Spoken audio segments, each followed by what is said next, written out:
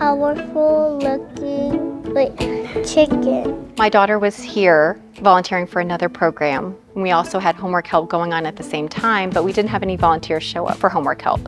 So I asked Sophia to pitch in for homework help. We had a little girl, Lena, show up, but we didn't have any volunteers. So Sophia pitched in and she helped Lena with homework help. And they just had an instant connection. They had this cute little chemistry. Wiggle, wiggle, wiggle. Wiggle, wiggle, wiggle. Like your tooth.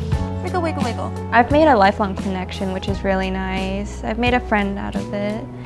And I wasn't expecting to, but she means a lot to me.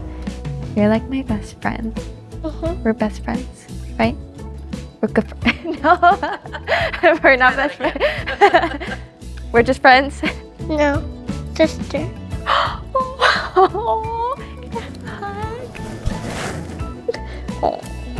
You're like my little sister too. It teaches her how to work with children, how to work with the public, and how to foster these connections and these friendships. So that's how Sophia got involved with Reading Buddies.